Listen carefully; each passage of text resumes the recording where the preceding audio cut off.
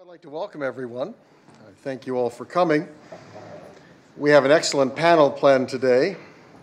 You know, North Korea has become quite an issue over the last couple of years. 2 weeks ago I was in Seoul, and one advisor in the Blue House told me that the last 2 years for the South Korean government have been, as he put it, like a roller coaster. And he didn't mean that in positive sense. That 2 years ago, suddenly it's talk of fire and fury and potential war.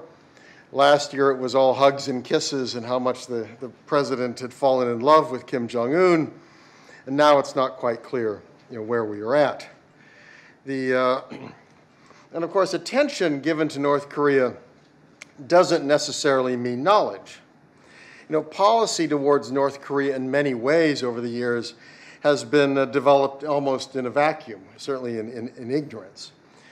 People have long referred to North Korea as the hermit kingdom, hearkening back to the ancient kingdom of North Korea that was very isolated. My first trip there was in 1992, and I remember being struck by the ignorance of people in the United States, where before I went, I read about a discussion at Heritage Foundation of people who included some people who'd been there. But the discussion was how, for example, in Pyongyang, there were no trucks, because, of course, they wanted Pyongyang to be beautiful. But, of course, there were lots of trucks in Pyongyang. And when I got back to the United States, I was called up by somebody from the State Department who said, now the North Koreans, do they wear socks? And I thought, now that's a rather intriguing question. And I said, yes, why do you ask? Well, because the only photos they had been seeing were from the waist up. So the presumption at the State Department at that time was that the photos were being taken from the waist up because they don't wear socks.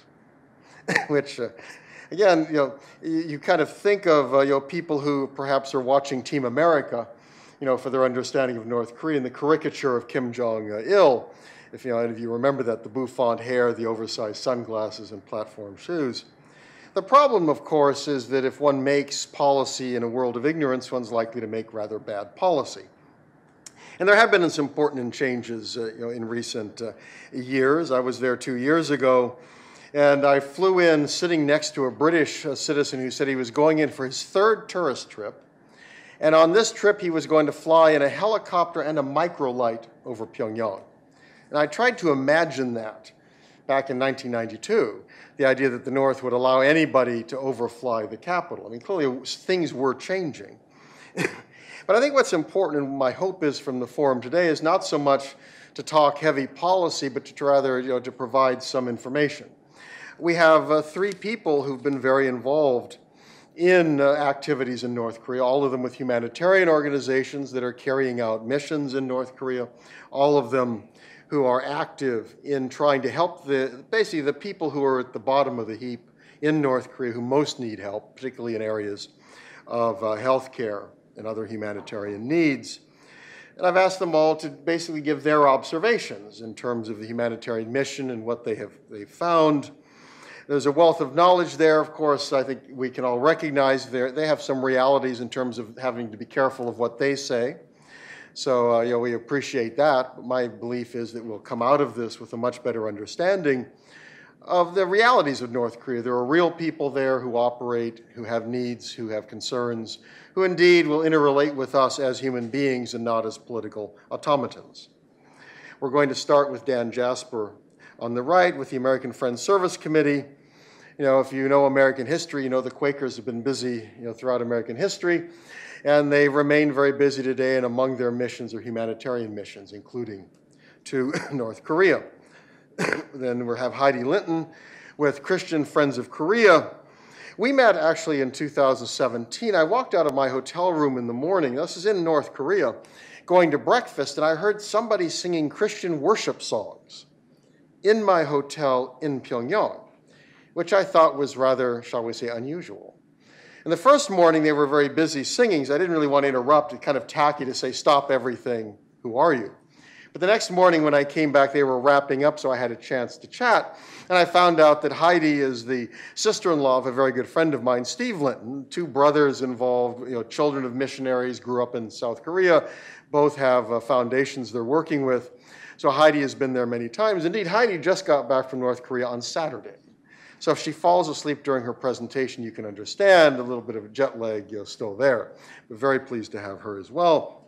And Randall Spadoni with World Vision. World Vision is another group that does an extraordinary amount of wonderful humanitarian work around the globe. Randall handles North Korea. I think you were there in May? In March.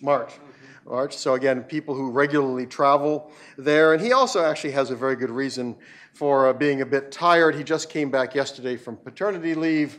If there's one thing more difficult to deal with than North Korean bureaucrats, I suspect it's a newborn. And he's been doing that. And thank him very much as well for coming in after having just gotten back.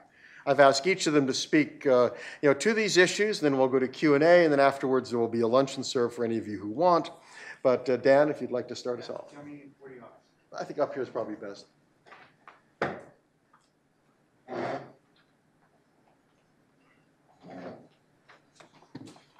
Wonderful. Well, thank you so much for that introduction, Doug. I really appreciate it. And I really appreciate you holding this forum and for letting me masquerade as a peer to Heidi, Linton, and Randall Spadoni. These individuals have much more experience on the ground than I do.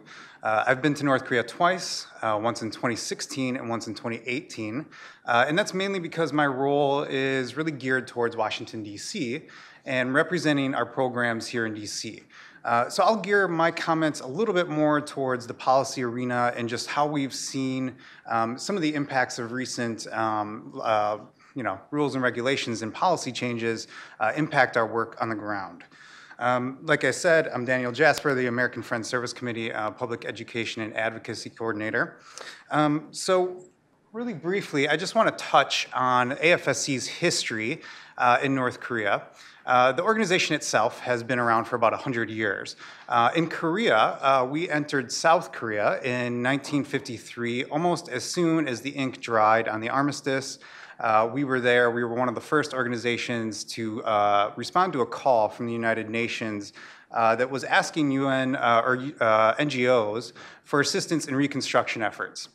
And so we were there for about 5 years doing reconstruction. We helped reconstruct hospitals and houses and things of that nature. And that program wrapped up as planned 5 years later in 1958. We stayed engaged in the region, however, and in the decades that followed, we noticed that there was continual issues between the Koreas, and the U.S.'s involvement with North Korea was still a primary concern in the conflict. So with that, a few staff members attempted to enter North Korea, and they were successful in 1980. And they were the first representatives of a U.S. public affairs organization to enter North Korea. And that kicked off a really, really productive relationship with North Koreans that has basically lasted through all the political situations that we've seen up until today. For about 15 years, we were primarily doing exchanges, and we would basically take North Koreans to the United States. We would take delegations of Americans to North Koreans, and I'll point out this picture in the middle is a picture of the North Koreans with an AFSC staff member in front of the Liberty Bell. It's not something you see every day, but actually this was fairly commonplace throughout the 80s and early 90s. This was done primarily with the understanding that we were engaging for dialogue's sake, that we wanted to understand the other side's point of view. It wasn't necessarily a direct sort of program goal in mind. But this trust building, these engagements really did lead to something really quite important. In the mid-90s, when North Korea experienced a famine, AFSC staff were some of the first to international professionals that were able to sort of bear witness and that were sort of let in on what was happening on the ground. And so they immediately returned home and put out calls for aid and started to sort of raise alarm bells in the international community. And that was born mainly from doing exchanges. As the famine subsided, it was sort of recognized by AFSC staff that food security was an integral part of this conflict, and it was also something that we could contribute to directly. While we are not an agricultural organization, we understood that that's something we could help with in the interim, while we build connections towards a larger piece. And so you'll see a picture here up in the upper right. It's a very typical picture of a monitoring and evaluation trip that we do. We usually go twice a year. And we go to the rice fields and do all sorts of things in terms of pilot projects, trying to raise agricultural yields, primarily with rice. That has gone on for, I want to say, upwards of a decade. But with recent policies in place, this has been very difficult to do on a regular schedule as we had done before. So to touch on a few of the impacts of maximum pressure, they typically fall in two direct categories, two buckets. One is with respect to the travel restrictions that have been put into place. In September of 2017, the State Department invalidated U.S. passports for travel into or through the DPRK, or North Korea. This is an issue, I think, for many people, especially in the humanitarian realm. And the regulations do offer 4 exemptions. So you can get what's called a special validation passport, or sometimes it's referred to as a waiver in the press, if you are a journalist, a staff member of the International Committee of Red Cross, or you are going for compelling humanitarian reasons, or there's a 4th sort of blanket clause that refers to the national interest, which is sort of left vague and probably for a number of reasons. These regulations essentially make timing our delegations extremely difficult.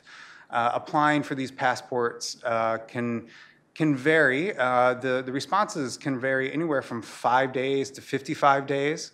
And so when you're planning a number of things, it's incredibly difficult to gauge when do we start applying for a passport, especially when we need information from our North Korean counterparts and they're not necessarily ready to give that information. And so it's sort of it's a very touch and go system at this point. And this year, it looks like that due to the timing of all of this stuff, we may not be able to go on our spring delegation. Last year, in fact, during the fall, was the first time we were not allowed to go to the DPRK, and that was due to a decision by the U.S. State Department. That was the first time either side didn't allow us to go since 1980, and that was a decision by the U.S. side. I want to underscore that. Just a few points on that. Prior to these travel restrictions, it's worth noting, I think, that there were about 1,000 U.S. Travelers to North Korea per year, which isn't much, obviously, but it's probably more than most people assume. And there were actually 200 U.S. citizens living in North Korea, which is surprising, I think. I wasn't actually aware of that until after the regulations were put into place. And many were doing so, doing humanitarian work or even just sort of day-to-day commerce activities, but they were doing so because they had religious convictions that wanted to see the humanitarian situation improved in the country. The second bucket that's really impacted our work is, of course, sanctions. Sanctions have always been an issue for U.S. NGOs operating in North Korea. Sanctions have been in place since 1953, so there's always been some interference. But prior to 2017, the situation was much better than it is now. It was not perfect, but it's much better than it is now. And it's worth describing sort of what U.S. NGOs and how they operated. Prior to 2017, we operated under what was called a general license. And this is essentially guidelines issued by the Treasury Department that says, if you fall within these activities, go ahead, do your work. You don't really need to contact us unless you have some questions. Today, the only activities that fall under those guidelines are sending strictly food or medicine.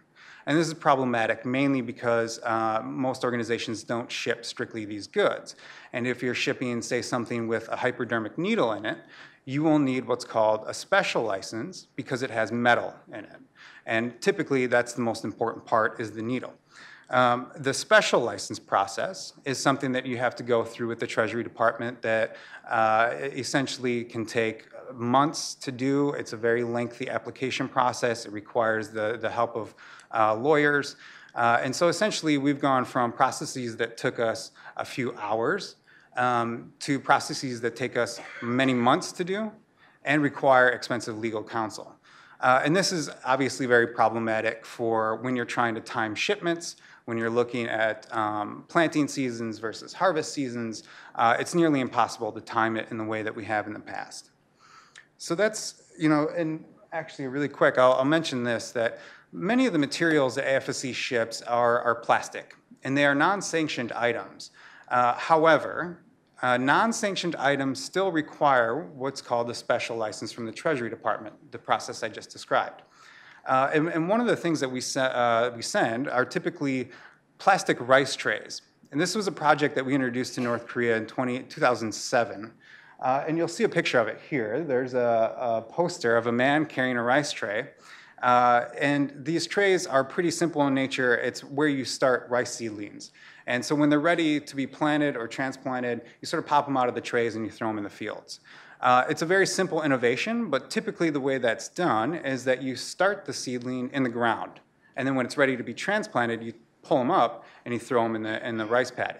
So when you pull them up, it sort of tears at the root, and it can really injure and reduce harvest significantly. And so these plastic trays improve yields by about 10 to 15%, which is significant for a country that's facing major food security issues. However, these items can't be shipped without a special license. Again, as I mentioned, it takes many months.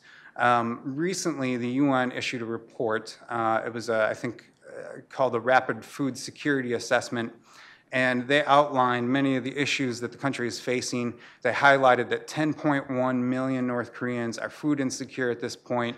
And then they went ahead and listed some of the items that are needed in this moment. And some of the items that are needed are of these plastic, of this nature, plastic sheeting and things like that can help increase yields. But unfortunately, this is the type of stuff we would have no problem shipping immediately to respond to calls like this. But given the current regulations, we're not able to do so. I know I'm a little bit short on time, but I often mention a basket of issues that are sort of adjacent to what we do with the American Friends Service Committee, and that we've always sort of kept an eye on and promoted, that are of the humanitarian nature and that could probably be carried out today if both governments agreed to it. And I'll just quickly go through these. The first one is reuniting families.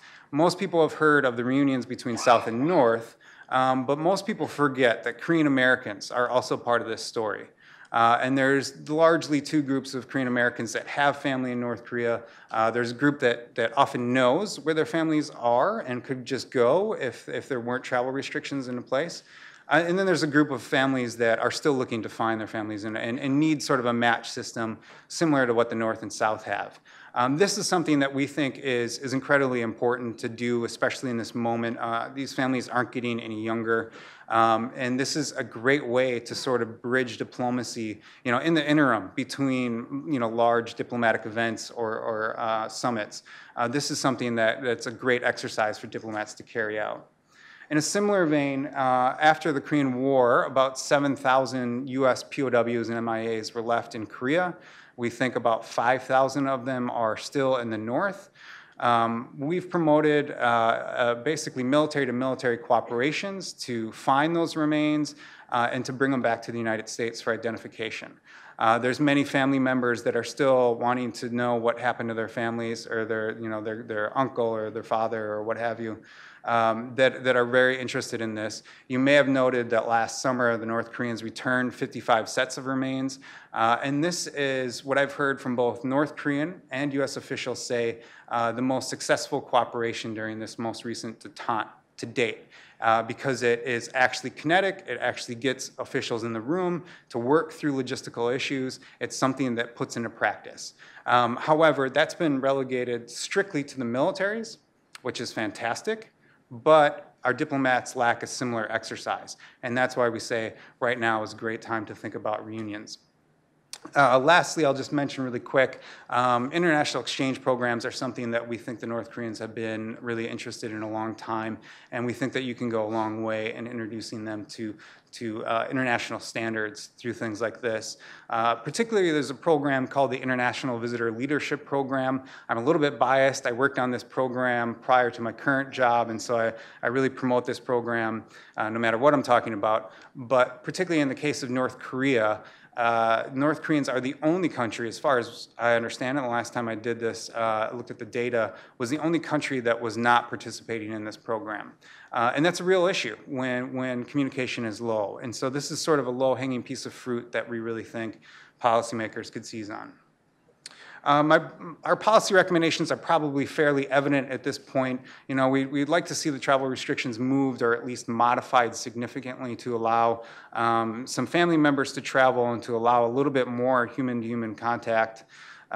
We would like to see, you know, and the way I said it here was adhere to humanitarian exemption clauses. And I stated it like that because every piece of legislation and UN resolutions that have to do with sanctions with North Korea state that it's not supposed to interfere with humanitarian operations.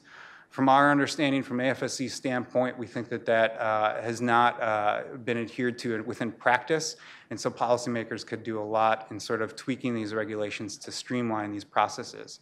And it's worth noting that, you know, North Korea is not the only place in the world that's facing humanitarian restrictions, and we've begun to have conversations with policymakers about something like a global whitelist that would essentially list goods and services that are required for humanitarian work around the world and would operate a little bit like what I mentioned, what was called the general license, but at a global level.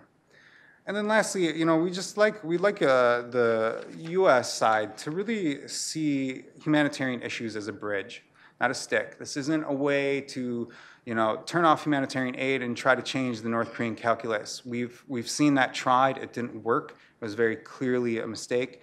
And, you know, I think I came across this quote by Henry Ford that I think really illustrates why this is so important, especially in the policymakers' eyes. You know, obviously it's important for our values, but within the policymakers' eyes, Henry Ford said it best. He said, if there is any one secret of success, it lies in the ability to get the other person's point of view and see things from that person's angle as well as from your own. And it's the people-to-people contact, the humanitarian engagement that allows us to do that. That's why it makes it so important. So I'll leave you just with these scenes from North Korea. I know you probably came here for stories from inside North Korea, but I'll leave that to my colleagues who are much better versed in this. So thank you. Thank you, Dan. Heidi, if you want to.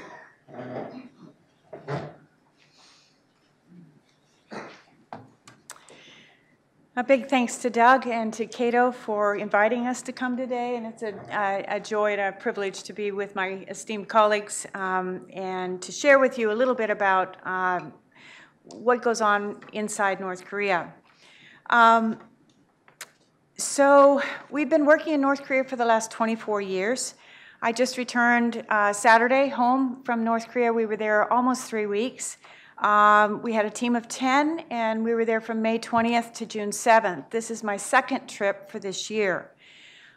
We did a lot of travel during the visit. We traveled to North and South Hwanghae provinces, Kaesong and Pyongyang. And we were there to begin renovations of a lab that has been on hold for 2 years due to sanctions-related issues. That we've been slowly working our way through. We finally got approval we finally got our OFAC license that would allow us to do the work the Friday before we left on Saturday. So we were grateful for that. We also did some water system repairs. We've been putting in gravity-fed solar-powered water systems for some years, and they all need repair from time to time. We visited TB care centers that we couldn't visit in March due to time constraints to check on the arrival and distribution of shipments that we've sent. This is an integral part of what we do. We usually make 2 visits a year that are all about confirmation of receipt of the goods down to the rest home level where the majority of our work takes place. And then we also cared for hepatitis patients through a diagnostic and treatment program that we established about 4 years ago, the first ever opportunity for there to be treatment for hepatitis B sufferers, chronic hepatitis B sufferers. We opened our 5th clinic this time for the first time, one in Sariwon. We also did clinics this time in Pyongyang, Kaesong, and Haeju. Our lab work included taking care of 362 patients, doing diagnostics on those patients. We saw 330 people that came into our clinics, and we started 233 on antiviral treatment. So I do have some photos, but they're not up here right now. These are one-by-one interactions with patients. They have to come in for a blood draw first. We take 2 tubes of blood, And they go back to the lab that we rebuilt and have established and have trained the staff. The lab results are produced, they're entered into a database, and then the patients come back a week or 10 days later when our docs are there to see the doctors, to go over the lab results and decide whether or not they are a candidate for treatment or not.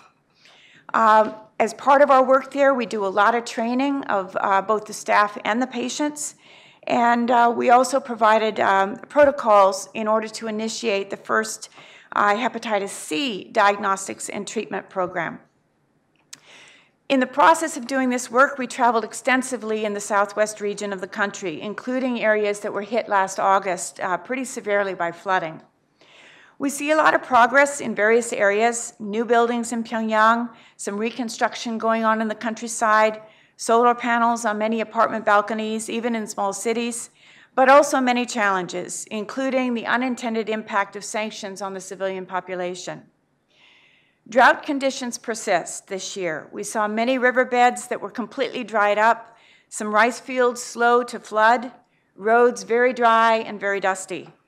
There were new viaducts being built for channeling water to rice paddies that were under construction. There was widespread significant damage to many bridges, buildings, croplands, etc. from the late August 2018 flash floods that took place in parts of North and South Hwanghae provinces.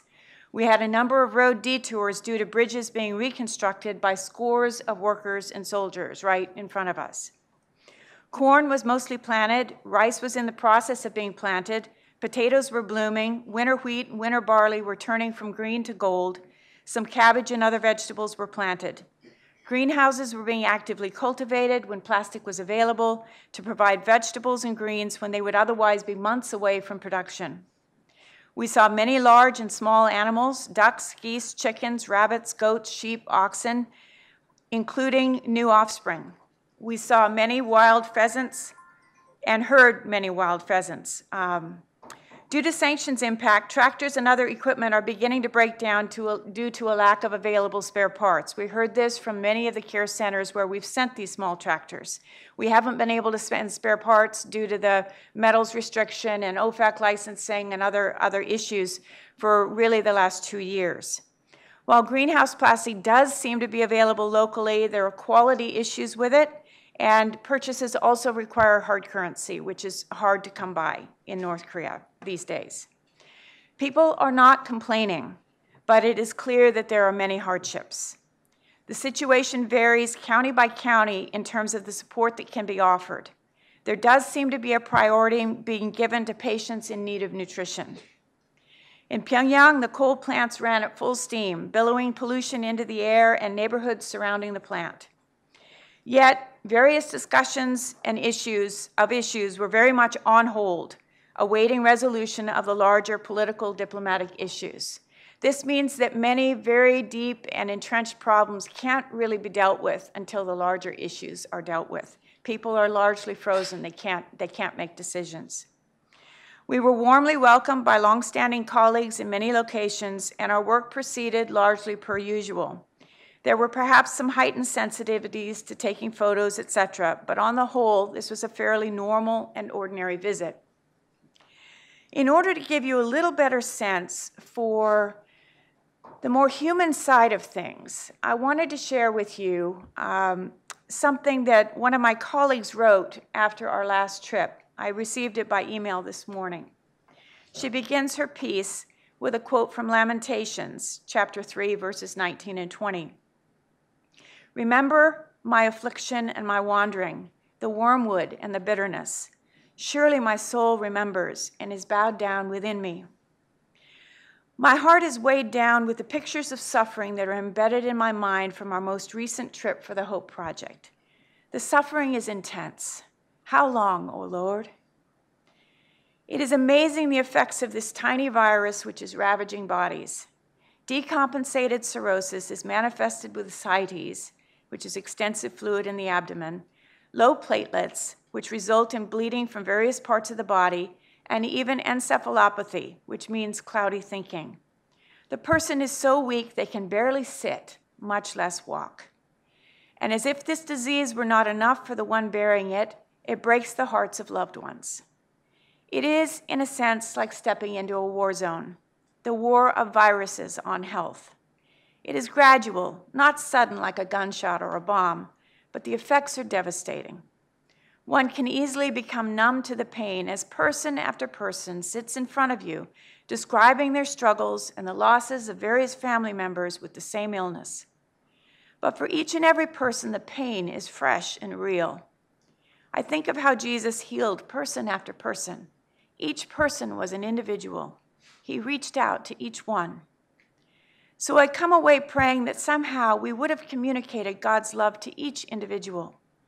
I pray that those who are dying would be met by our Savior in their dreams. May they know the true source of healing and have eternal life where there is no suffering. One can get discouraged easily if one focuses on the problems and struggles of working in this country where the needs are so great. So it is paramount that we focus not on what we see, but on what we cannot see. God is working his good work somehow, despite the struggles and seeming wasted efforts.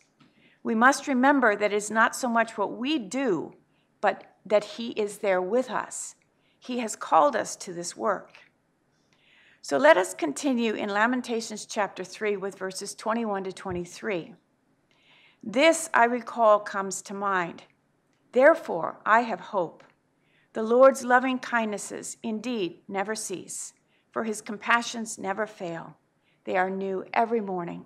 Great is your faithfulness. When we were in clinic last week, I was blown away by a doctor that came 65 kilometers on terribly difficult roads with a picture on his cell phone saying, my patient was here last week for blood draw, but he's too sick to come this week. He had a hemorrhage last week, and it's not safe for him to travel. I came here to get his blood results, and I came begging that you could start him on treatment. Would you release his medicine to us, to me, so I can take it back to him? He was positive for Hep B. He was not positive for C. All of his other markers indicated treatment, so we released the medicine to his doctor for him to take it the 65 kilometers back on a dusty, long road to where his patient was. We see this kind of thing over and over again in North Korea. There are many, many people there who live incredibly difficult lives. They care about their patients, they care about their families.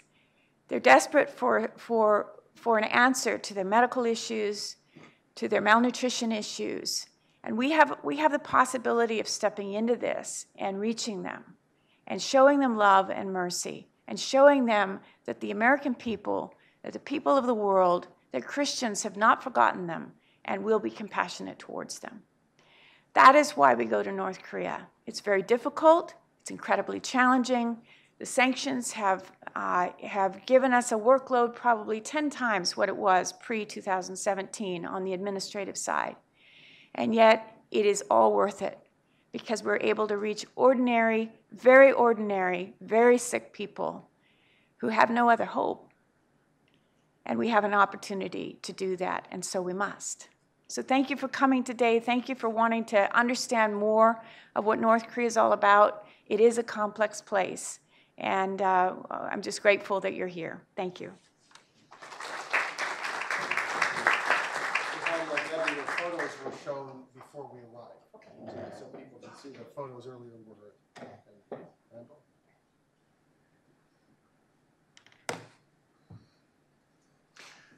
Thank you. Thank you, Heidi. Thank you, Dan. I think you can see that we do different kinds of work, but we complement each other. We can't meet every need. Sometimes there's huge expectations on humanitarian organizations that because we're the only ones who can travel there, or one of the few that can travel there, therefore we are responsible for meeting all the needs and urgency of the country. And we do the best we can with what we're given. For World Vision, I worked with World Vision for 14 years and with North Korea for that amount of time. I actually work with all of our countries in Northeast Asia, with Burma, with Cambodia, Vietnam, China, Mongolia, countries with their own unique set of values and unique set of opportunities and unique set of issues, and North Korea certainly exemplifies that.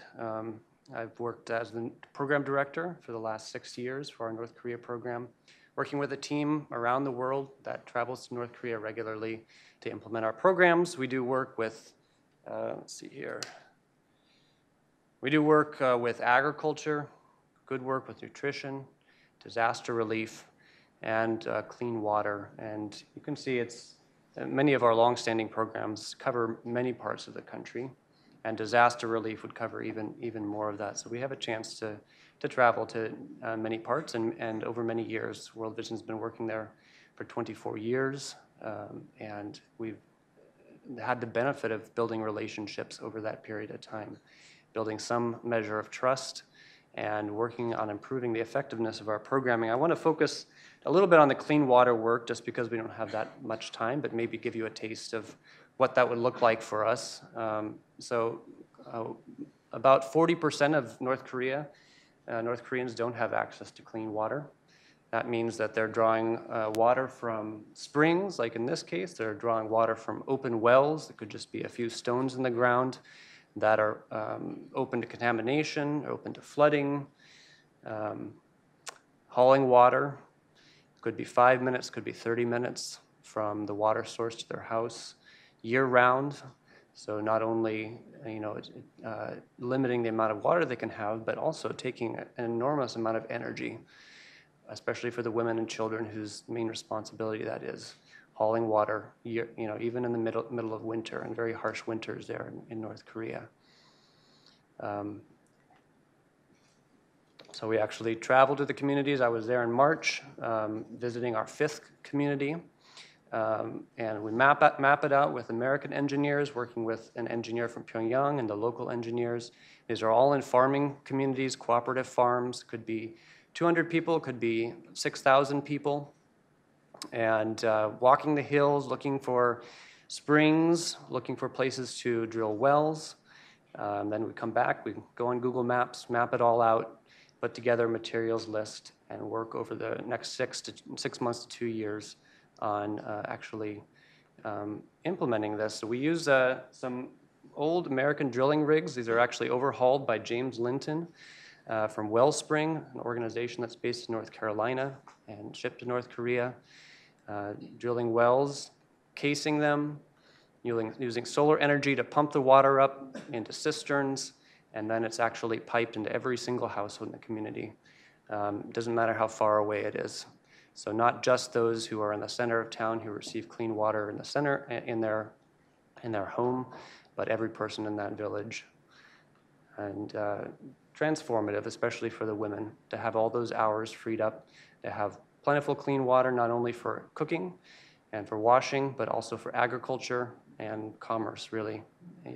Free up time to do trading, free up time to produce surplus in their kitchen gardens that they can trade for other things and invest in their families. So, especially for children, especially for the elderly, it's transformative. More than a third of North Koreans suffer from intestinal worms. Summer and winter is a big period for diarrhea. So the health implications are especially severe for the elderly and the children. So as I mentioned, in March we were there finishing our 5th community, 4,000 people that received water for the first time in their lives. And some had been hauling water for 70, 80 years. All of a sudden, their whole day is freed up. That's our 5th community. That's 20,000 North Koreans. At least in the middle of all the politics, the challenges, sanctions, everything, at least we can point to those people and say that we've changed their lives in some way. And that gives me some hope. We face so many challenges and so much discouragement sometimes. And I just want to mention some of the uniqueness of working in North Korea. Dan had already mentioned sanctions, and Heidi. I don't think there's a country in the world that, or maybe there are a few that have as many barriers to humanitarian organizations working there. This next shipment that we have coming into North Korea, water materials, took us 1.5 years to get in there because it required a license from the Treasury Department, because it required travel permission to actually assess and monitor the program, required a UN exemption, and all of those took so long to work out. We've been able to navigate it, but every one of those restrictions affects the quality of our work and our ability to reach more people, and that's just the reality. I don't think it's the intention of the people who put the sanctions together, but that is the way that it's worked out. And at the same time, very high standards for monitoring and accountability and effectiveness, first of all by ourselves, but by anyone, by our donors, by the US government, by the international community. So to weigh the effect of all of the obstacles that we have to implement our programming with our standards for effectiveness is a major challenge for us. I think we meet the minimum standards for accountability and effectiveness, but there's a lot more that we'd like to do. Another unique dynamic of North Korea is that we're not actually resident there. It's the only country World Vision works in where we don't actually have an office. We have to travel in there. There are a few European organizations that are resident, that have expatriates living in the country, and that helps them in terms of communication, helps them in terms of planning for their programs. But because these organizations, including World Vision, are attached to our American founding, our American identity, North Korea has not allowed us to become resident there. And finally, maintaining our identity in North Korea is a challenge. We're an international organization, but we're considered to be American. We're a faith-based organization. And all of the mistrust that Americans have of North Korea are mirrored by the North Koreans towards the Americans. So when I go to North Korea, I have to, with each new person I meet, I have to overcome the challenge of their preconceptions of who I am as an American. I work for the CIA, work for the US government. They don't understand the nature of what a non-governmental organization is. We have to work through that over time, and that's also a challenge. We have an urgent need, and yet we have really to spend a lot of time to overcome all of these challenges. In my better moments, I see these as opportunities rather than just challenges. The fact that we are not resident means that many of our team members have worked with the country for a long time, 15 years or more. And that means that we've been able to develop relationships with people over a long period of time. In North Korea, they have one role, they get promoted, they go to another role, and that's helped World Vision to kind of pioneer new space. There was one point when we couldn't even talk about monitoring in North Korea. I mean, monitoring was considered to be, like spying, right? Well, you're monitoring us, and what are you going to do with that information? That's been overcome. They understand monitoring, and they use that term now. We used to talk about targeting beneficiaries, and that whole word targeting, that's another military term. We talk about finding the areas in the country that meet the greatest needs. Who has the greatest needs? We weren't able to talk about that 15 years ago in North Korea, and over time we've been able to overcome that and actually map the country out, look at the counties that have the greatest need, and choose those places that have the greatest need in the country. So there are opportunities to be effective. We wouldn't be there if we weren't, but we have a long ways to go. I'll stop there. I know there's a lot more we could cover, but we're happy to do that in question and answer. Thank you. Thank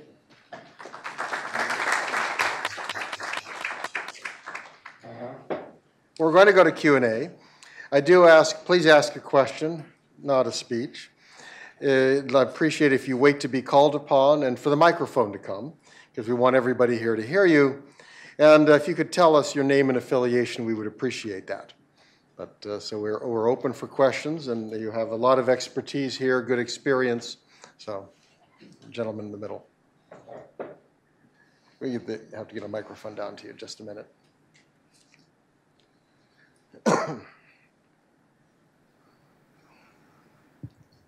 Hello, Ken Weiner, retired. Thank you for your comments. I was wondering if you could give us a better sense of what life is like for typical Koreans in North Korea. Who'd like to give a shot at that? It varies widely depending on where you live and what your job is, what your status is. It just varies widely. Out in the countryside, if you're a farmer, you get up before dawn. You're out in the fields. This time of year, you're out in the fields often by 6 a.m. You work all day. Right now, they're planting rice, so that means bent over in a rice paddy, planting rice all day long. Until 7:30, when the sun starts to go down. They stop for lunch. You'll see them by the side of the road. So that's the life of a farmer. But just like in this country, we have, how many thousands of different career paths, they have a lot of different career paths there too. And so, it just really depends on what you do, what your life is like. But it usually starts very early in the morning and goes until, late in the evening. Yeah, about 2/3 of North Koreans are actually urban. So only 1/3 are farmers. There's not that much arable land. And they have various roles. There's lots of small cities in the area, in the country, and they may have some industry. Could be mining, could be poultry, large-scale poultry farming, something like that. So people will still report to their workplaces. They may have other businesses on the side, but they'll be up in the morning to music, pipe music in the center of their city. They might go through calisthenics. Some of them might report to their workplaces. In the cities, they don't have much access to kitchen gardens, and that was a major challenge in the 1990s with the food crisis, because a lot of, unless you have a garden to fall back on, you're really dependent on whatever central organization there is for delivering food. And that has thankfully developed a lot. So if you're in the city, you hopefully have family in the country that you can trade with, or that you can work with. So they might be, you see them along the roads. They've got their hand carts, they've got their bicycles with something on the back. They're going and meeting each other at the the fringe of the city and exchanging some goods. That's actually, that gives me some more hope for North Korea now than there was 20 years. The fact that they have ways of coping that they didn't before. If I could just ask, have you seen a major increase in market, kind of private business, private market activity? Definitely, since I've been going over 15 years, yeah. It was kind of hidden before that, and now it's right out there in the open. I think the thing that hasn't changed a lot is mobility in the country. It's still very difficult for people to get permission to travel. So you see a lot of people by bicycle, but not a lot of road traffic in terms of cars and trucks. Is that true, Heidi? I have seen some development of buses of a bus system. However, traveling on the rural roads, you see a bus that's Sariwanda has to Heju or something like that. So there is more regular bus service, and those buses are packed. They're little minivans often, or whatever. So that has changed things somewhat, but it's still difficult to get the travel permissions, and they're often stopped at the checkpoints, while they go through and check everybody.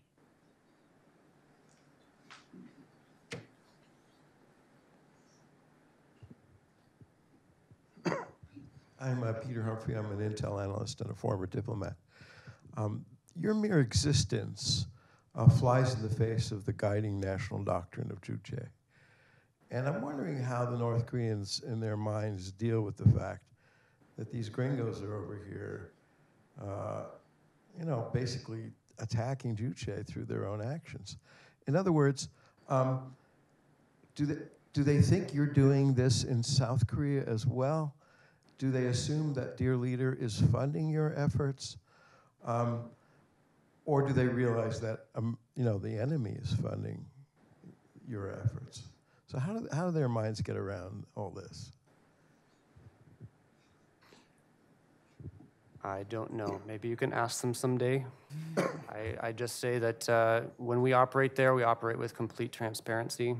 I'm open to whom I am, who I talk to, where I'm going next, how World Vision works, how we relate with the U.S. government or the South Korean government or any other government, and develop as best we can a meaningful relationship with our counterparts there, and hope that whatever narrative is going on in their mind is a positive one. I think it is.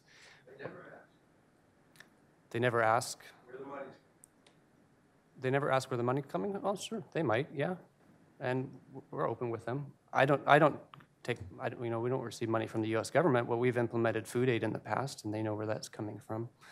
So, my principle is to operate with complete transparency as far as where the funding's coming from, the kind of programming we're doing, and what our intentions are in the country.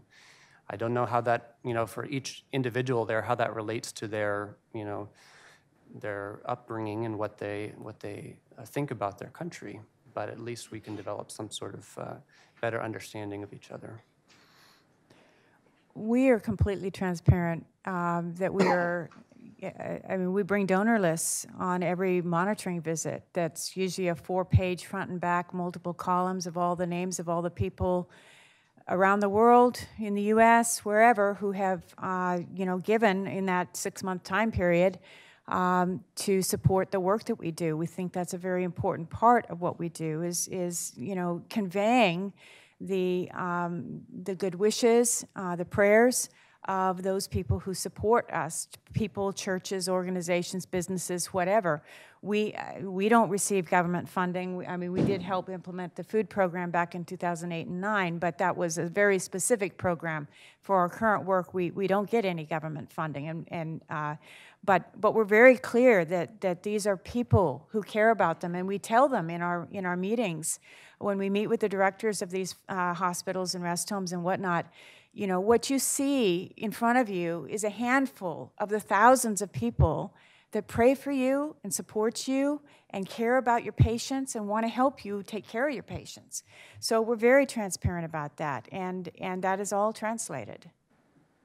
Yeah, just a quick note. I think that's a really fascinating question, and we've had conversations with our partners about Juche, as well as our presence as an American organization. Our organization actually says American in the name, right? So they can't really get around it. And I think when we had conversations with many of our farm managers asking, what did you think when we arrived? What were you skeptical or what? And I think there's sort of two reactions. They all say, yeah, we were skeptical of an American organization. One reaction is, so, why? What are you doing here? What do you really want? The other reaction is, why aren't you bringing more stuff? And I think that from my conversations and understanding of Juche, which is limited, but I understand it to mean that it doesn't mean you can't take help.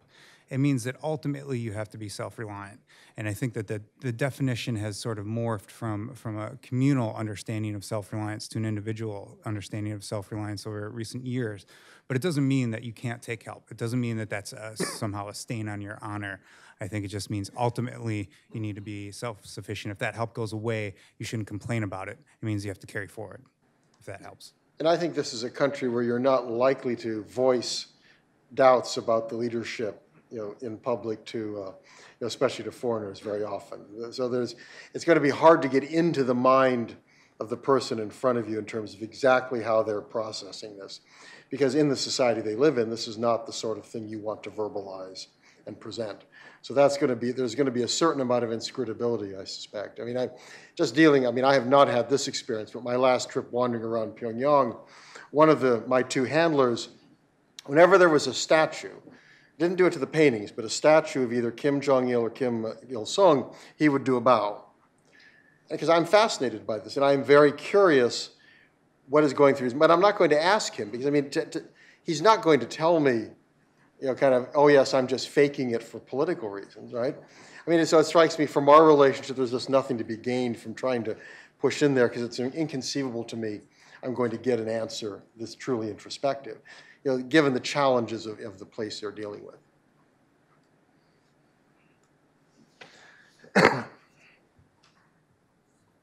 Yeah, hi, I'm Mike Irocious, no affiliation.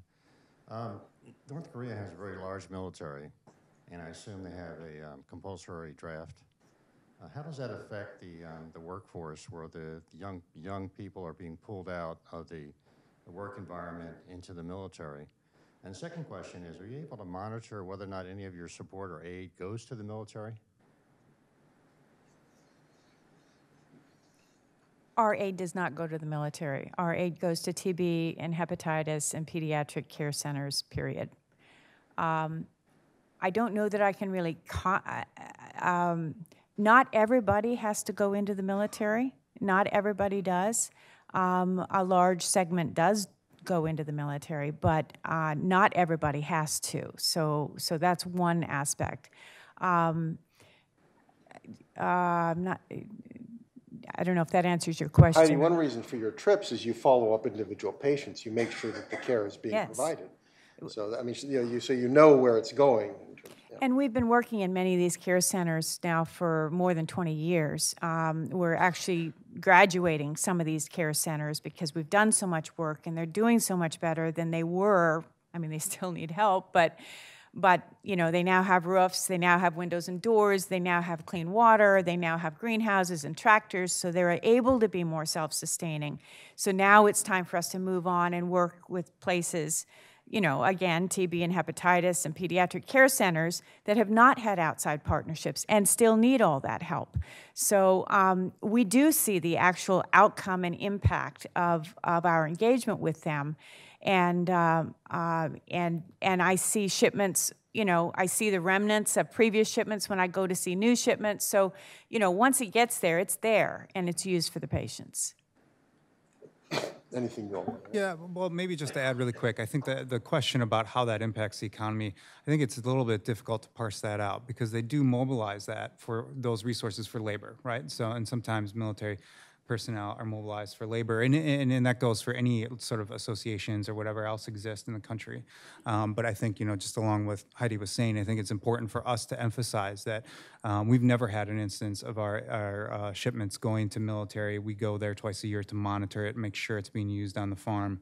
That's why these travel restrictions can be really problematic for us because we need to be on the ground to have eyes on the equipment. Mm-hmm.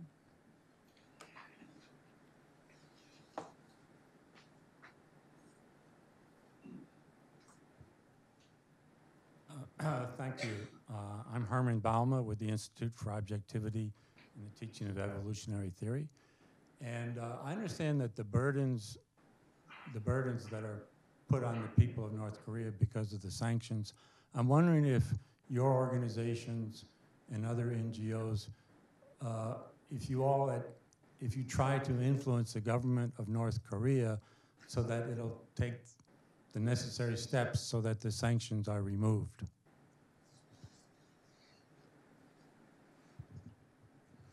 Who would like to? Sorry, so the question is why don't we try to? Yeah, the question is, do you? Do we? No, we don't.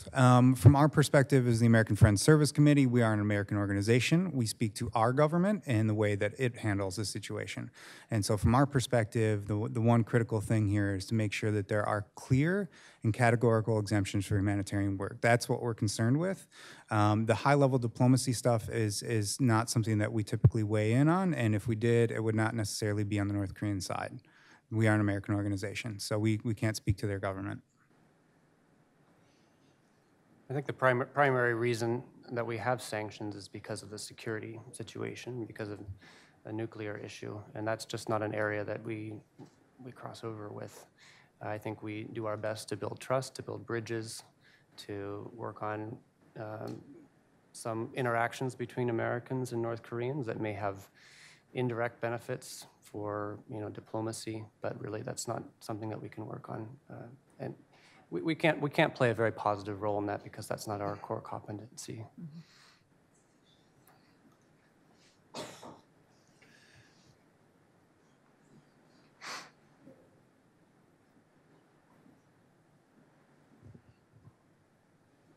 Hi, I'm John with the American Spectator. So clearly each of you have experienced a great deal of difficulty with the American government, with the sanctions and so on.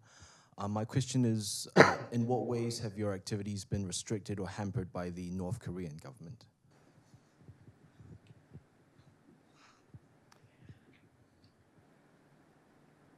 So, you know, any work done in North Korea is done in partnership with your counterparts. For us, that's largely the Ministry of Public Health. What we have found over the years is as we build trust, more opportunities open. They are more keen for us to engage deeper. When we first started working 24 years ago, we were responding to the famine situation, and we started by sending food. It was very simple. It took a number of years to move beyond food into more, what I would call more meaningful work, which includes, clean water, agriculture, renovation of healthcare facilities, building of programs that actually change lives, such as our hepatitis program or TB work, tuberculosis work.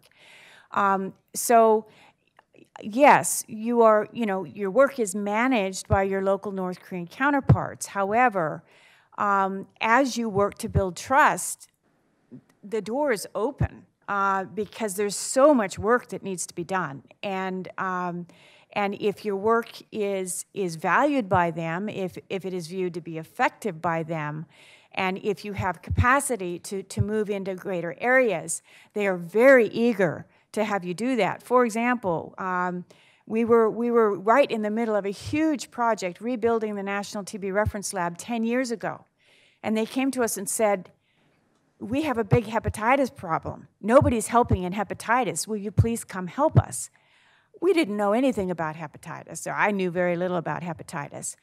But they said, look, you got to start, just do something. So we started sending greenhouses and tractors for care centers that were dealing with chronic patients to help build their capacity. And next thing you know, 10 years later, we have a hepatitis B diagnostic and treatment program built from the ground up. So, there's all kinds of opportunities that open as you faithfully walk through, what you have along the way. Yeah, I don't want to emphasize sanctions too much. I think that's been a recent phenomenon for us that we've been struggling to overcome, and it's not just the U.S., it's UN, and it's all of the nations that support those sanctions. But for North Korea, I mean, the challenges all over 24 years have started with the lack of trust, and that has meant that every small step that might be easy in another country has been challenging in North Korea. The language you use, the way that you communicate, the kind of projects you can do, the new sectors you can enter into. Working with sanitation, for example, has been very difficult for us because they ask us, well, why do you want to look at our toilets? I mean, it's a whole education process that takes a lot of time. I think our counterparts there are very hardworking people. We've built good trusting relationships with them, but there are, I think the bureaucratic system in North Korea is not structured very well for receiving international aid. You have a lot of different small organizations within the North Korean government that receive aid from, and they have different mandates and work with different counterparts, but it's not centralized, and there's no way of kind of looking over the whole broad spectrum of international assistance and coordinating it effectively. And I think that's something that North Korea should take on in the future, is taking a look how they can better receive international assistance and work with organizations. In World Vision, we're an international organization, but North Korea must compartmentalize us and make us an American organization, and therefore tied with American policy. And that's been very difficult for us to adjust to. If I could ask, have you seen any changes with Kim Jong-un? I mean, in the last 8 years, has there been a loosening? Have you seen a difference in terms of how they operate that has been helpful for you all?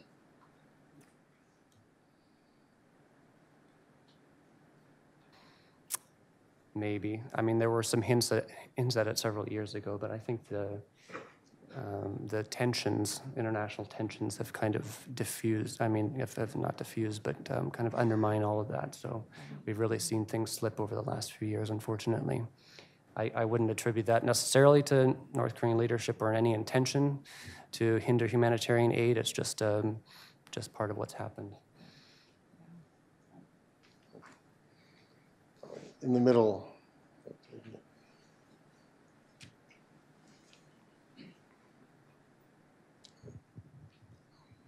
Thank you. Gerald Chandler here. Can you tell me what you know about what other international organizations, NGOs, are doing, and what the North Korean government is doing? In particular, you gave the example of building water treatment and water supply. Next door or 100 miles away, do you see the North Korean government doing that? And you gave the example of treatment centers for medicine. Do next door or 100 miles away, do you see the North Korean or other NGOs at work?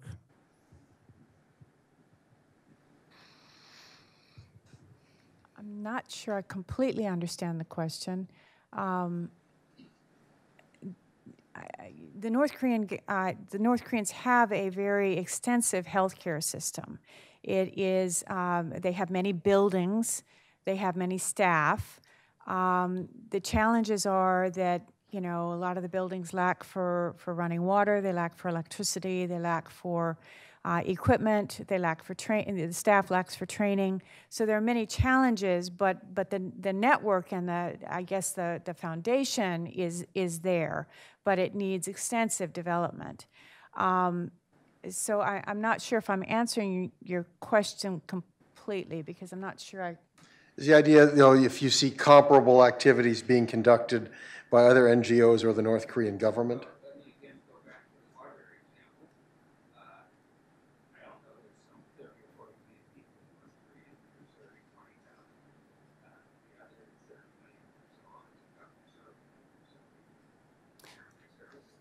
The question is whether the other people, you know, who are they being served on water? Is the government taking care of, you know, their needs? There are other organizations working there. There are about 6 European organizations that are resident in the country, and then a number of others that are non-resident that travel like we do. A number of them work with clean water, but you know, the humanitarian community is so small in North Korea now that we actually, I mean, we really don't reach that many people. So you might look at 50 or 60,000 people receiving clean water from international efforts. And you also have to look at North Korea as well. As I mentioned, a third of the folks are people in North Korea. 24 million North Koreans are in rural areas, and they're going to have different needs from those who are in urban areas that may need larger water treatment systems. I know UNICEF has worked with some of the cities to actually work on their water treatment plants.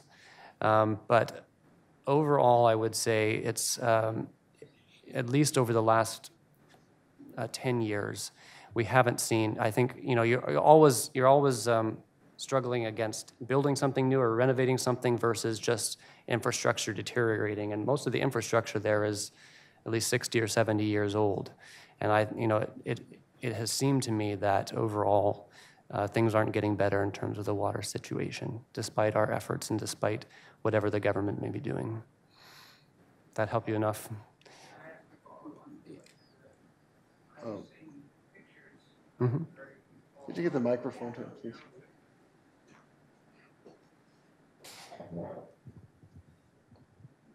My follow-on question. I've seen pictures of very tall, modern-looking buildings in Pyongyang, and there seem to be big residential buildings, and you've said that there are 2/3 of the people living in cities. Mm-hmm. Does this imply that those buildings have good water systems and there's water treatment plants in those buildings? I mean, a lot of the photos you see will come from Pyongyang, and about 10% of the population lives in Pyongyang province, maybe not in the city center. I would say that the services that are in those buildings in terms of electricity and water would compare with a lot of least developed countries still. And they may be spotty services. I don't know for sure, though. I haven't been in many of those tall buildings. So you might look at NK News or some of the other sources for better information on that. I will also mention, though, that there's a UN Needs and Priorities report that comes out every year. That gives you a really good overview of everything that the international organizations, the UN or the resident organizations are doing, has a special section just on water. Also, the UNICEF came out with a survey in 2017 that included clean water for the first time. So that's where we found out that over 40% of the rural population doesn't have access to clean water. We just didn't have that information before. Before, the number was 99% of the population has access to improved water. And now we have a better understanding what the actual needs are. So those could be a couple places where you'd start with looking at what efforts are going on. It might be worth mentioning really quick that in some areas, the North Korean government is unable to obtain some of the equipment that's necessary to carry out some of this stuff, especially in the realm of TB diagnosis, if I remember correctly, due to international sanctions. They can't actually get that equipment, right? They're sanctioned from getting it. And so they can't apply for a special license from the Treasury Department like NGOs can. And carry that work out in the same vein. And the issue of clean water, water filters have been an issue of contention for a number of U.S. NGOs. I don't know if the North Korean government per se is sanctioned from getting those types of equipment, but certainly U.S. NGOs have had a lot of difficulty in getting that equipment inside the country recently.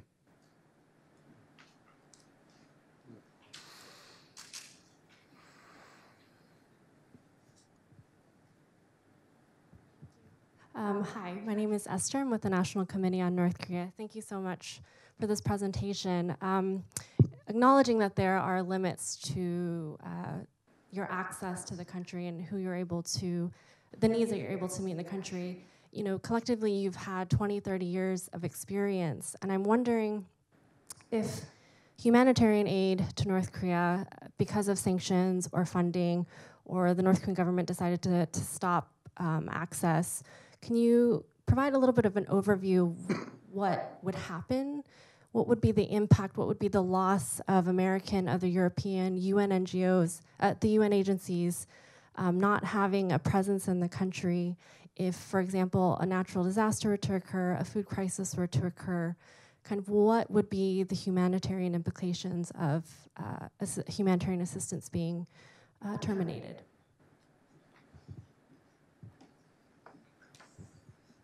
If you would like to take that. Yeah, well, that's a really good question, and I think it's difficult to sort of parse that out without a counterfactual. But I think that right now, just given where we are and looking at the data that we do have with humanitarian organizations operating in the country, we still have 10.1 million North Koreans are food insecure. I just heard a projection from a Harvard surgeon who was looking at the tuberculosis crisis. He said that if things continue as they are, 1 million North Koreans will die by 2030 because of tuberculosis. That's with humanitarian aid operating as it is right now, so sort of trickling in as it is. Without that, the numbers have to skyrocket. So I think that we have to start with what we know, and that is that the situation is pretty dire, even with operations going on as they are. That's the best I can answer that. Yeah, I think, we see it in the healthcare sector significantly, no question. Tuberculosis in North Korea is one of the highest in the world, outside of HIV co-infection, which North Korea does not seem to have much of right now. And multi-drug resistant TB is clearly rising. It's a high burden country for multi-drug resistant TB, which is actually a very scary disease. It's contagious. It doesn't know borders, and it's 100 times more expensive to treat than drug susceptible TB. So these are very serious concerns that we have. Of course, TB seems to be worse in areas where there is chronic malnutrition with the levels of diarrhea that we have in North Korea, and with the levels of chronic malnutrition, it's just ripe for increasing more and more. They do struggle, as Dan was alluding to earlier. We've been supporting the National TB Reference Lab. We built it and with the Ministry of Health, and have been providing ongoing equipment and supplies for it. And there's no way that the North Koreans can buy those things. You have to have special licenses to buy those things. You have to have banking channels to pay for them. You have to have, in some cases, UN exemptions to bring in goods that have metal in them. These are all things beyond the reach of the North Koreans at this point. So does that mean that we're just not going to take care of TB patients in North Korea and allow a hotspot like that to continue to grow and fester and think that that is not going to impact the rest of the world? So these are very real concerns. I think,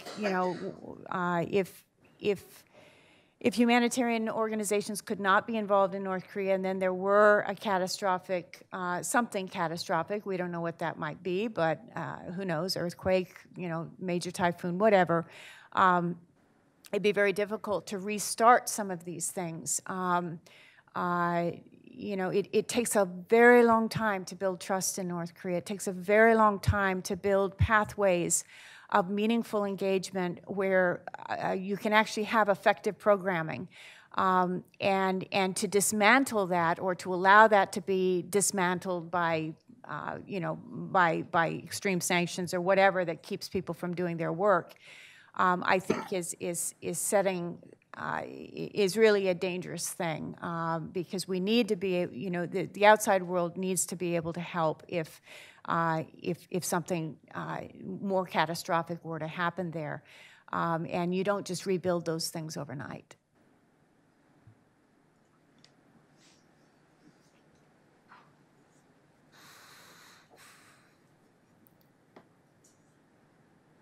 Considering that the Muslim misery and problem in North Korea and all over the world is created by policy of the United States administration and corporations trying to, loot, ransack, or get as much as possible economic advantage of other countries.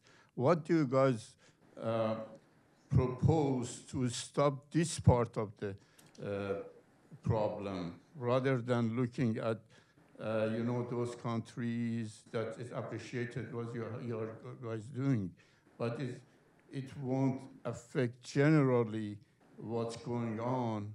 It's not just in North Korea, it's in Africa, in South America, in Middle East, in all over the world. Do you have any idea what could be stopping United States government? That's a bit beyond the topic of the panel, I think. I don't know if any of you want to answer. I'm not entirely sure I understood the question, to be honest. I mean, I think that, that's, they've all said they don't do politics, and I think that, and that an issue like that, I think, is a bit beyond, our forum here.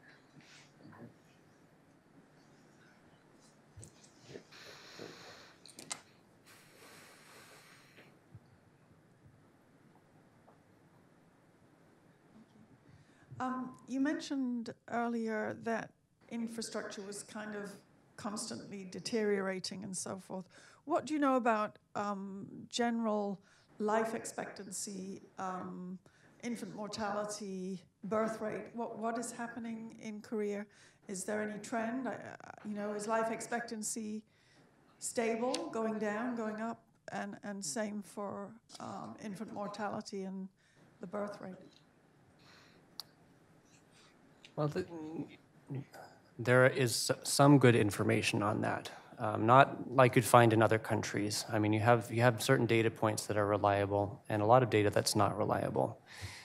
So some of the UNICEF surveys have actually been very good in looking at those things. And from what I've seen, the best data I've seen shows that the trends have been improving in North Korea.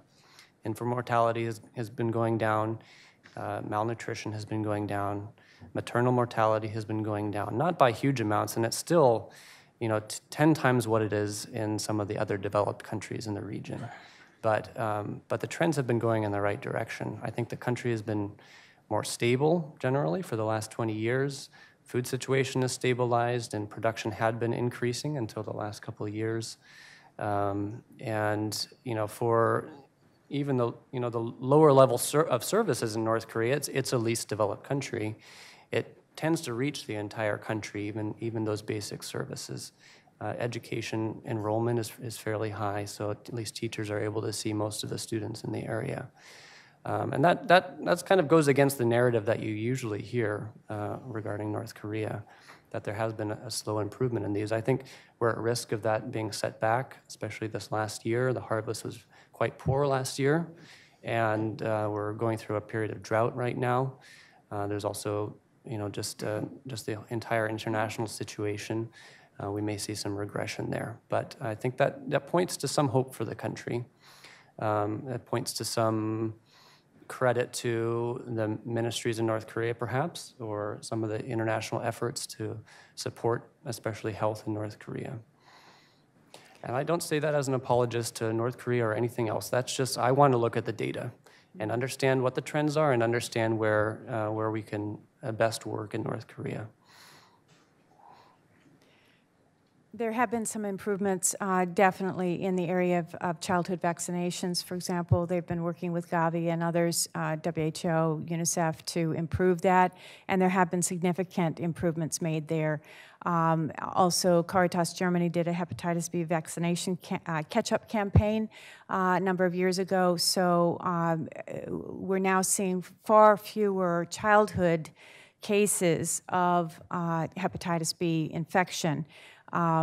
There's still concerns because hepatitis B vaccination, you have to protect the vaccine from freezing.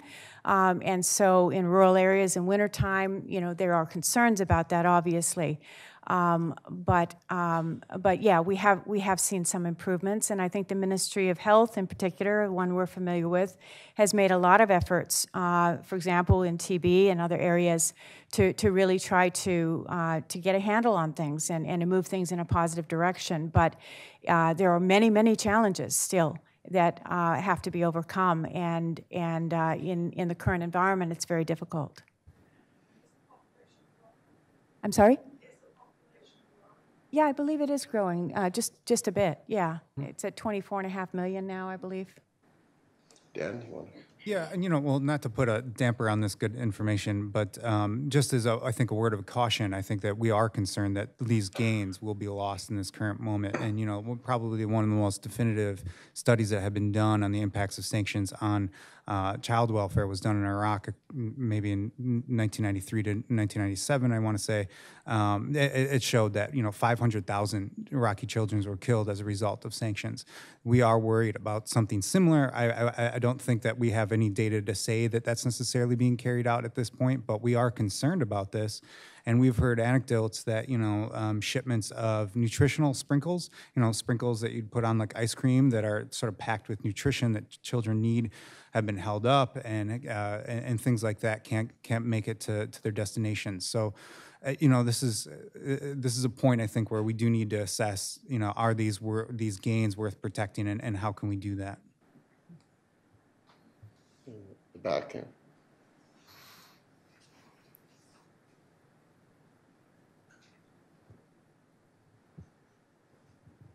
Nat Haas, University of Richmond. You mentioned the lack of services and the deteriorating infrastructure in North Korea, and I was wondering to what extent that is due to capability issues and to what extent that's due to prioritizing other projects in North Korea.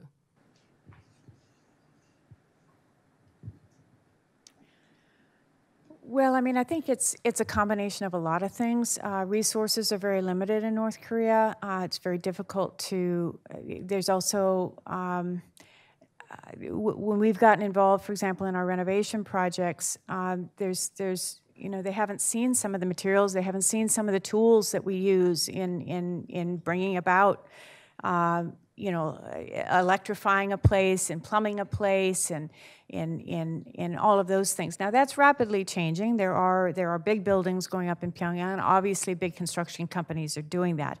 But out in the rural areas, that know-how is not always available.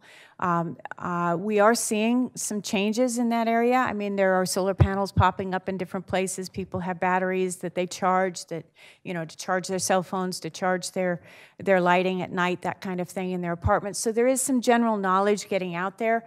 But still, there's a lack of both hard currency to buy the things that need to go to be installed, as well as the knowledge of how to do it, how to put it together, what you have to have in order for things to work. And we've seen that in the course of some of our projects. They'll take on one element of it, and they think they know, how to do it, and then we realize there's a problem later because they really didn't understand fully, because this was the first time they were working with a heating system or whatever it was in that way. So, it's a combination of things, honestly. Oftentimes, for example, at one of the hospitals where we work, they decided, the local staff decided that their outpatient clinic needed to be renovated. And so the director said, I'll go buy the door, what are you all going to buy? And so the staff came up with different resources, and at the end of the project, he said, look, we were able to do this, and this. We're still lacking this. Can you help us with this? So, that's kind of the reality there. Some places are able to do that. Other places have no resources to do that. So yeah, I don't know if that answers your question, but it's a combination.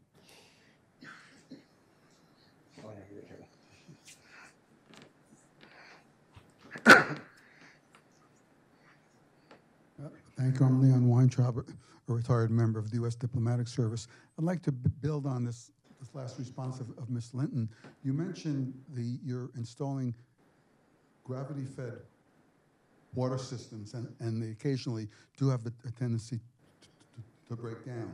It sounded like the repairs to these systems were somehow dependent on your trips going back and forth, and I'm wondering, when these simple, I imagine these systems are not too complicated, do you also include a component to teach people there how to maintain them, how to repair them, any possible improvising that they can do so they wouldn't be so dependent on inputs from abroad?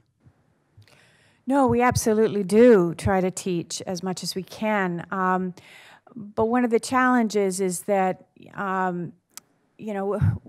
want a system to last a long time. We want it to work for 15, 20 years. And sometimes they don't understand the big picture of what it takes for that to happen. And so they're willing to cut corners that we're not willing to cut. For example, some of the guys who help us install these things grew up in Alaska or other cold places. And so they know that you have to bury pipe a meter underground if it's not going to freeze in the wintertime. And, if you get into rocky soil in North Korea, maybe they just want to go, 30 centimeters or something. Well, that's not enough. It's going to freeze that winter, and then you're going to have broken pipes, and then you're going to have a broken system. So, yes, we teach every step of the way, but teaching one time does not change 70 years of understanding or of local practice. So you have to teach, and you have to teach, and sometimes you have to learn the hard way, and you have to teach again, and also some of it is a little bit more complicated. For example, on this last trip, we had a pump just quit working, and we weren't sure if it was at the control box or if it was down the hole of down where the pump was in the well. Turned out to be a connection, a wire connection that had corroded through and shorted out, and so that section had to be replaced. But it also needed a waterproof connection made, and they just don't have those materials. So yes, thankfully we were there. They were down 3 days, and we got them up and running again, working together side by side with them so that they could see exactly what happened and how to do it. But again, if they don't have the materials, and you can't anticipate everything that's going to go wrong on one of these systems, but we do the best we can.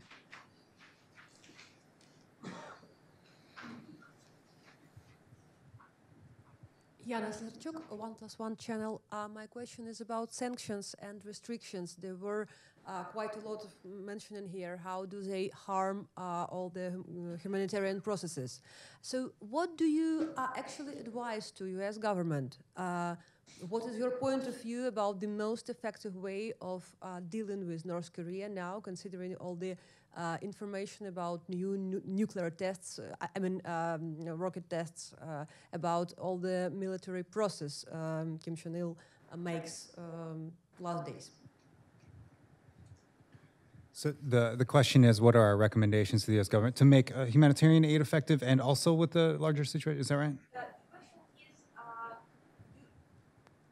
you say sanctions harm humanitarian processes. So what do you advise? Like you say that sanctions should be somehow reduced or removed, or some processes should be escalated otherwise.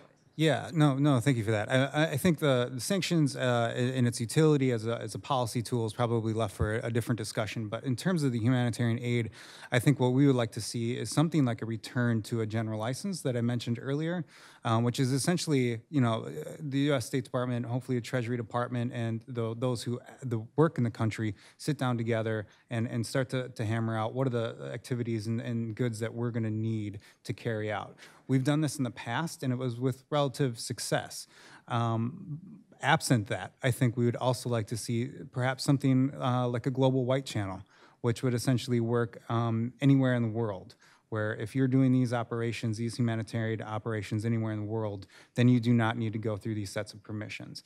That's a much longer conversation, but I think it's worth mentioning at this point.